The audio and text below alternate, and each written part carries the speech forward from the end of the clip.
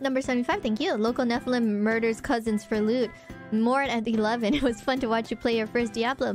I wonder if full Devil Lilith has lots of horns. Would your horns grow if you went full Devil? Probably. Probably. But then you I just want to remind you guys that Towa is 100% full on Devil, but she doesn't have horns. I mean, she does on her hat, but that doesn't count. I mean, that kind of counts, but not really. Because if she takes off her hat, she has no horns. She has a tail, though. Which reminds me how I don't have a tail.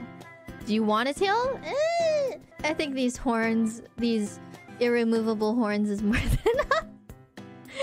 than enough of a devil element for me. Because if I were to grow a tail, then I would have to worry about pants and stuff now. Imagine how hard it is to wear pants with a tail.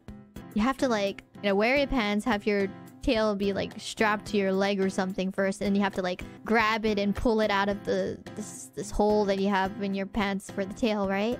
Even if you had a custom hole, man. Imagine how much longer it takes to wear pants if you had a tail. Just roll your tail up. I don't think that's how it works. Imagine if the tail was removable. That sounds painful. At least for the horns, it's probably not even made out of skin or anything, right? They're horns. So even if you pulled them up, it's probably, or, you know, sawed them off or I don't know, reshaped them, it's probably not a big deal. It's probably just like the same material as human nails or something. But then tail is probably like, you know, skin. Anti7, thank you. I saw the cute horned woman. She looks just like you. Which horned woman are you talking about? Does she look just like me, really? Should I take that as a compliment? She looks pretty, that's for sure.